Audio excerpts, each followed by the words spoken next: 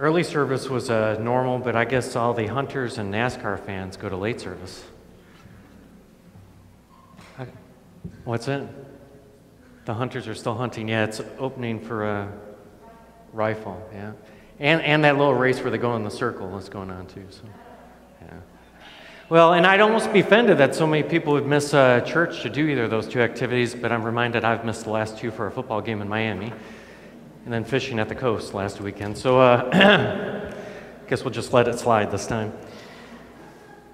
We are continuing our sermon series on David, and this morning we take a look at a story of David and Bathsheba, and we are reminded that even the good fall, even the people who have a heart for the Lord make mistakes. If you've got your Bibles, let's go ahead and open them to 2 Samuel chapter 11.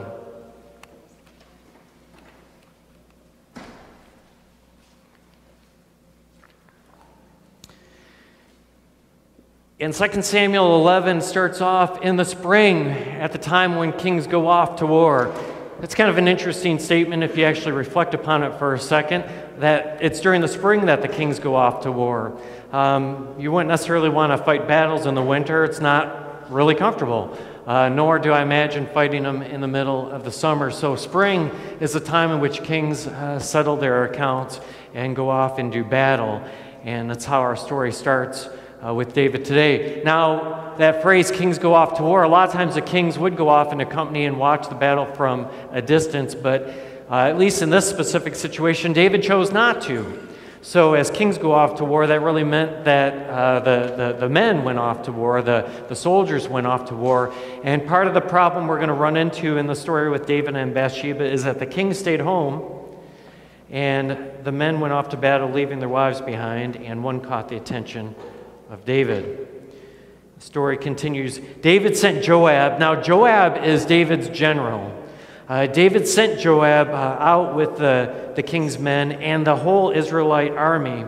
And they destroyed the Ammonites and besieged Rabbah, but David remained behind in Jerusalem. Now, one evening, David got up from his bed and he walked around on the roof of the palace. And from the roof he saw a woman bathing, and the woman was very beautiful. And David sent someone to find out about her, and the man said, "Isn't she Bathsheba, the daughter of Eliam, the wife of Uriah the Hittite?" So here's David one evening, the men are all off in battle, and he's walking to the roof of his palace area, and he's looking out, and for whatever reason, this woman's bathing on her roof, and it catches his attention. She's exceedingly beautiful, and David knows that, well, the men are off to battle, and this person appears to be of such an age that she probably is married, but, he's not willing to give up hope, so he sends someone to go find out a little information, probably secretly, saying some prayers to himself, hoping that somehow she's not married, so he could have her as his own. But word came back that indeed she is married. She's the wife of Uriah the Hittite. And that should have been enough for David at that point to realize that he should have nothing to do with her. But David chose to do otherwise. The story continues. Verse 4. So David sent messengers to go and to get her, and she came to him, and he slept with her. And she had purified herself from her uncleanness, and then she went back home. And the woman conceived and sent word to David, saying, "I am pregnant." So David finds himself in a little bit of a situation here. This woman caught his eye. He knew he shouldn't have done what he did, but he brought her to the palace, and he slept with her. And he probably had in his mind, you know what, I shouldn't have done that. I messed up. Going to send her home. We're going to pretend like none of this even existed and happened, and everything would be okay. But it didn't turn out that way, because it turns out that she became pregnant. And that created a little bit of a problem for David. First of all, it's kind of interesting because David has the either blessing or curse depending which way you want to look at it, of having multiple wives and multiple concubines, and he really has no business being involved with this married woman. But now that he has gotten involved with her, now that she's gotten pregnant, he's really put her in jeopardy, because she certainly could be stoned to death under Jewish law for having an affair on her husband, even though it was that she slept with the king of Israel. And it's a little bit of a PR nightmare for David, if not even more than that, because David was a hero amongst the people. Remember when before he was king, when there's still King Saul, the people would shout, Saul's killed the thousands, but David the tens of thousands.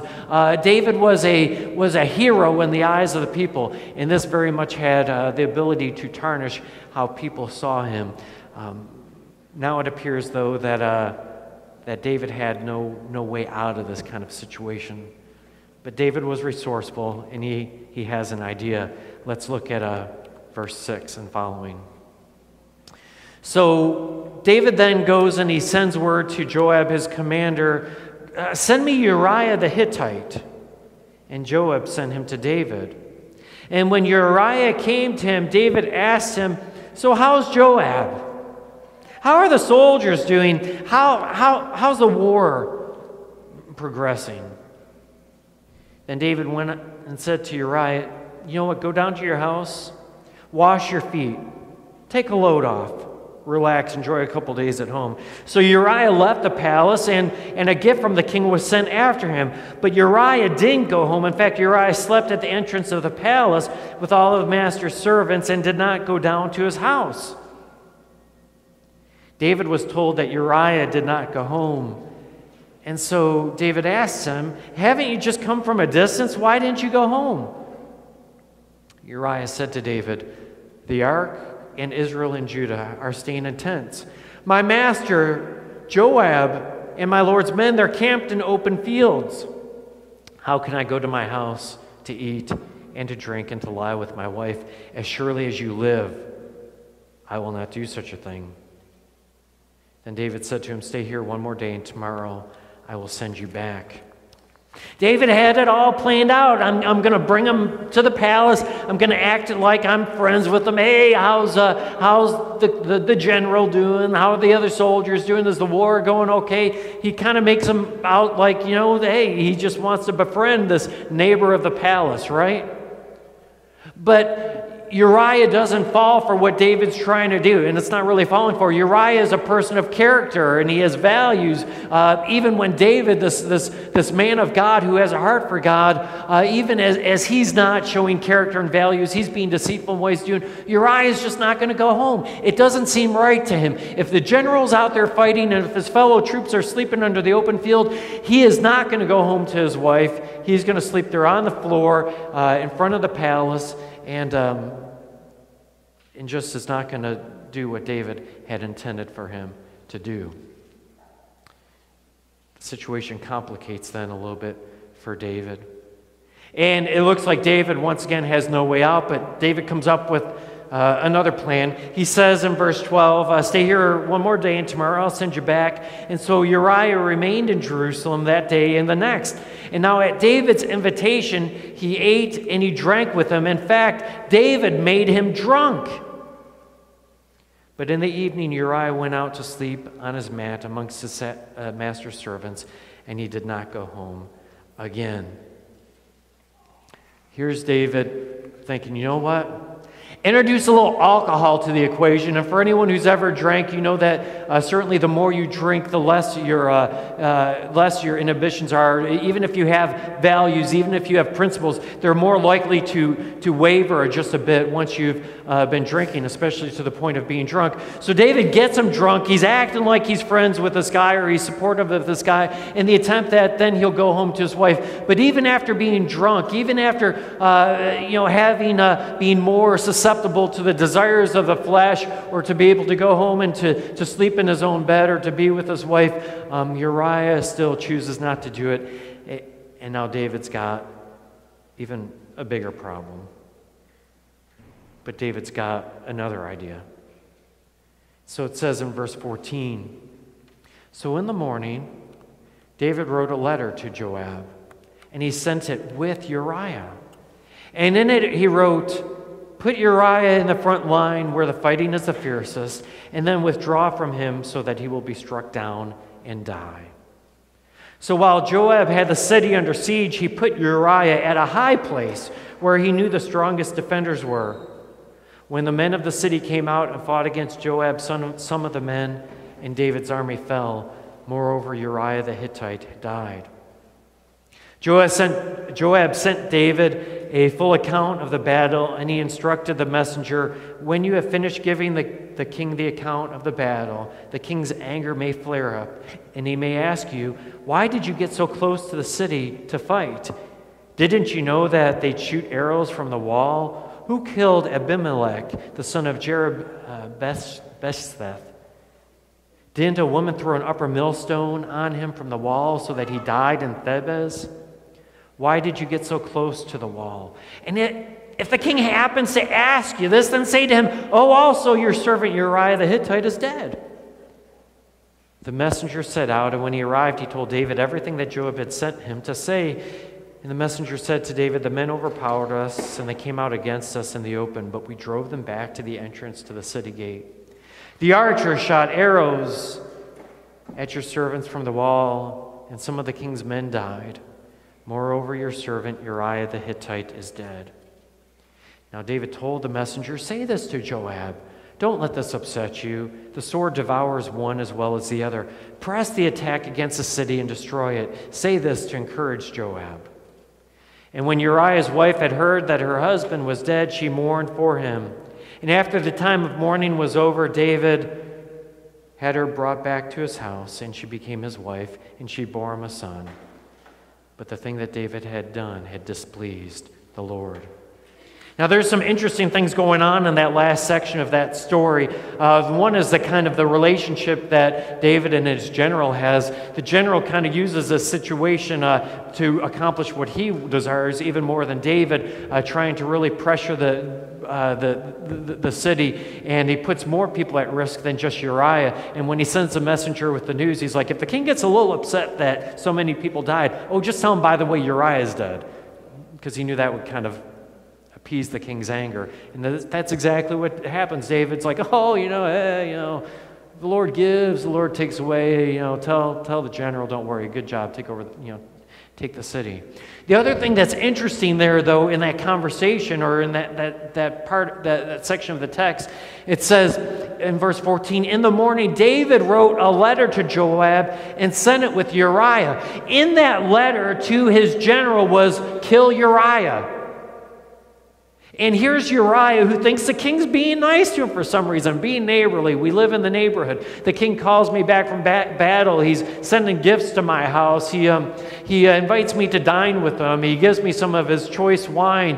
And oh yes, king, the message, you got it. I'll take it to the general. And with pride and with confidence in what he's doing for his king and country, he takes it to the general. The whole time he's carrying the gun that will be used in the firing squad. He's carrying the death sentence from the king that's betraying him and stabbing him in the back. It's kind of also interesting that at the end of that section there, it says that when Bathsheba found out that her husband was dead, she mourned for him. And that after the time of mourning was over, David took her to be his wife. I wonder if Bathsheba knew what David was doing. I wonder if, when David brought Uriah home, because it seemed to be at least that David brought Uriah home so that he'd sleep with his wife, and that could be the excuse of why Bathsheba was pregnant, and then this would kind of just maybe be a dirty secret of just a couple different people. And so, at least on the surface, it seems like David wasn't necessarily trying to harm Bathsheba's husband. But I can't help but wonder if he tells Bathsheba, Bathsheba, the Lord kind of takes care of things. And unfortunately, your husband was killed in battle. But don't worry, I'm going to take care of you, and I'm going to take care of the child. Or I wonder if she knew that David had arranged all of this so that he would be killed, that David basically killed her husband. Scripture doesn't really make that clear, but kind of an interesting question, I think, as we read that text. Well, there's a few things that I want to kind of point out about the story that we just read that I think we ought to be able to make some application to our lives. The first is this: good people make mistakes. Okay? The scripture says of David, he had a heart for the Lord, but he's acting like a creep. He's acting like a really bad / almost evil person at this point, right? Good people make mistakes. But here's the deal. We live in a world today in which good people aren't allowed to make mistakes. In fact, it's quite frustrating because we expect mistakes from the bad people, right? Whether it be that New York congressman or whoever it was, Anthony Weiner, remember, he sent those pictures of himself to women. I think he resigned from office. Then he decided to run for office again, and he was actually doing really well until it came out that he was still doing the same stuff. But someone like that, people are like ready to embrace him. Oh, a victim of something in childhood or something. I can even think of, like, especially it seems like Dallas County, the county commissioners and stuff like that. It's almost a prerequisite that you be under investigation by the FBI to be elected. They keep bringing these people in. It's completely okay that they're crooks and that they mess up. They're our crook, right? But when it comes to good people, when it comes to godly people, when it comes to what society would consider people who are men of God or women of God or righteous type people, there is no tolerance for mistakes. That's why, when Tebow was in the NFL, there was all this media attention because he was someone who claimed to have faith. People were jealous of him because he lived by a set of standards that they thought made him feel like he was better than other people when he wouldn't have said that at all. And so they're sitting there and they're just waiting for him to make a mistake, because as soon as he would, they'd pounce on him. The same thing can be said for people who are pastors or anyone that has any kind of standing in the Christian setting. Society, the media, whoever, they're waiting there to pounce on them, to devour them, to just use that to discredit Christianity altogether. But the Bible is clear and shows us that good people make mistakes. Even David did. The Bible says that if we say we have no sin, we deceive ourselves. We're fooling ourselves, and God's truth is not in us. That, yes, the unrighteous people may be wicked a whole lot more of the time, but even the good people are going to mess up, and we can't put them on a pedestal because everyone's going to mess up. For all of us, no matter how righteous we are, no matter how devoted we are to our faith, all of us in here have no choice but to rely on the blood of Christ to atone for our sins and to cover up where we fall short, because we will all fall short, and we need to remember that. When good people make mistakes, all people do, and good people will as well. The second thing that we need to kind of pick up from this is that covering up your mistakes oftentimes multiplies them.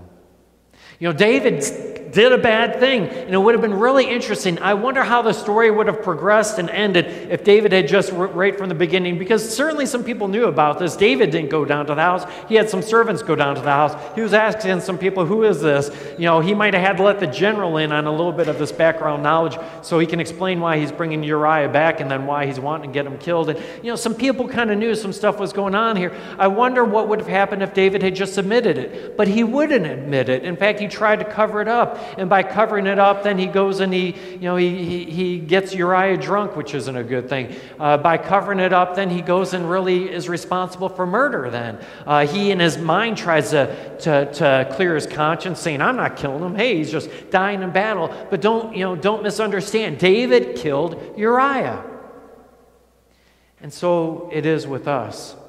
We need to not try to cover up our mistakes. We need to acknowledge them. It's a lot better for us if we just simply acknowledge them. But so oftentimes, we don't want to admit we're wrong. We don't want to admit we've sinned. We try to blame other people for our own sin.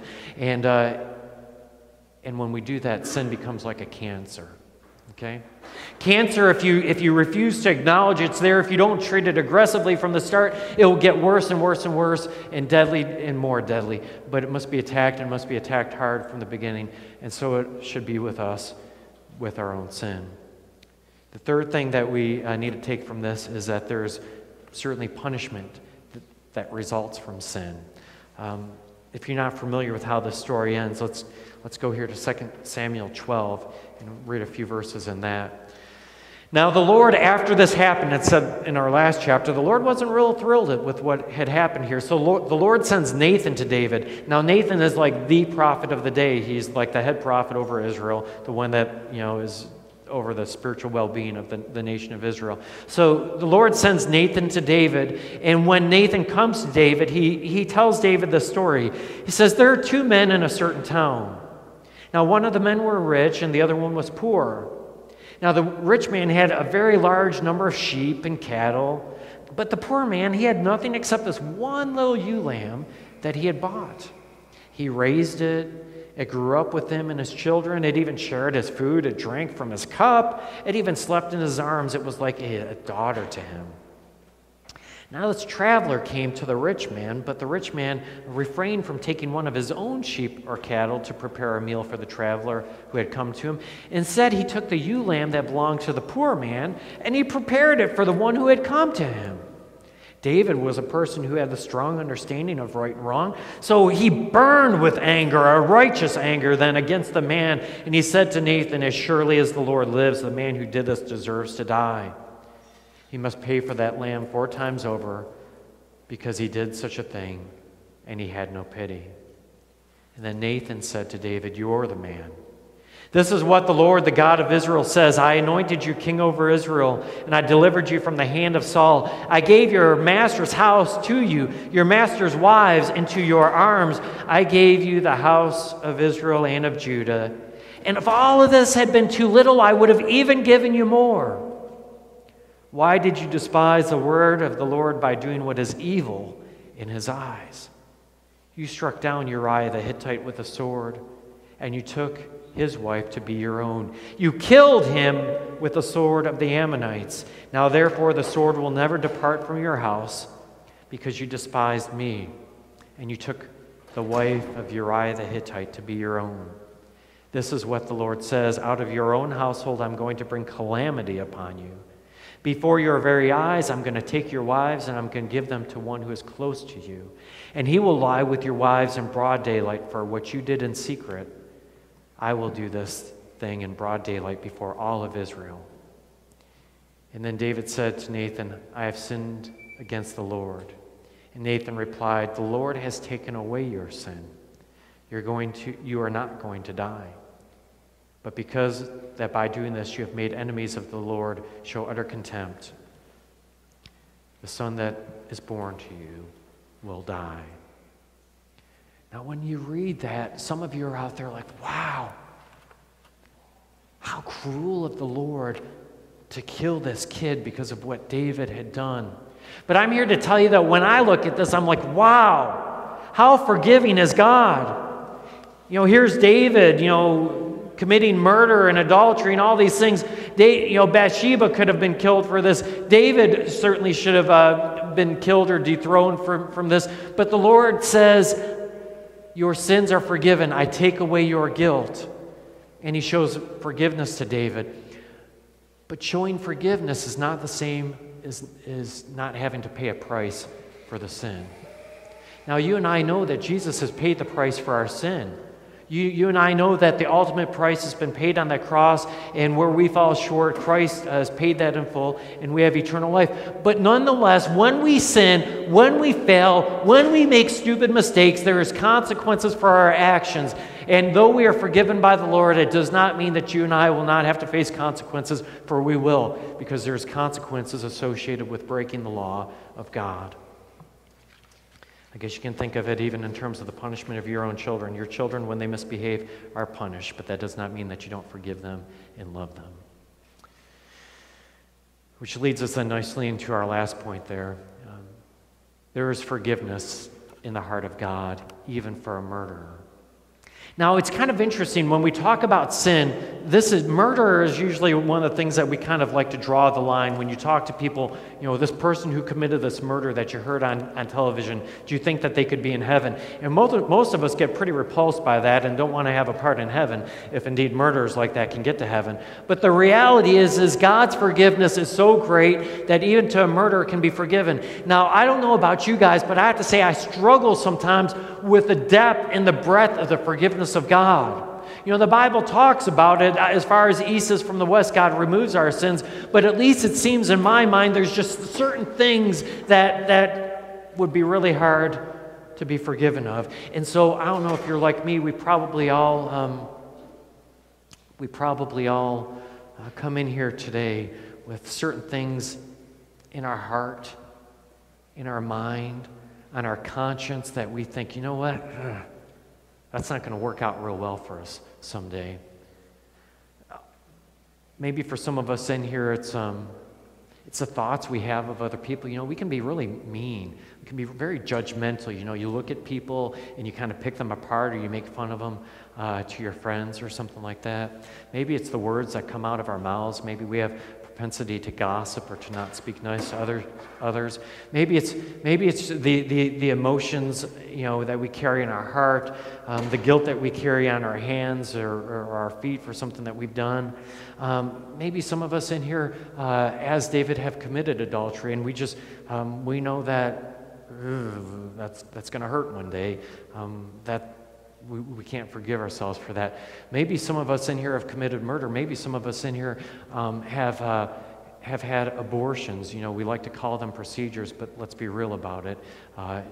It's murder. And so we have these things that are in our mind that we cannot forgive ourselves of. It depresses us when we think about it. It wears us down. But the thing that we have to acknowledge is for those who want the forgiveness of God, for those who are children of God, for those who love God, there is this incredible mercy and forgiveness that's extended to us that surpasses our ability to even fathom that God can forgive us of the things that I've told you. How do I know? Well, the Scripture declares it, but even more than that, you've got David who committed adultery, who committed murder, and in essence was almost the same as, either an abortion or killing his newborn baby because of his actions. Can you imagine the guilt he had to carry with him? But the prophet Nathan said to him, "The Lord has taken away your sin."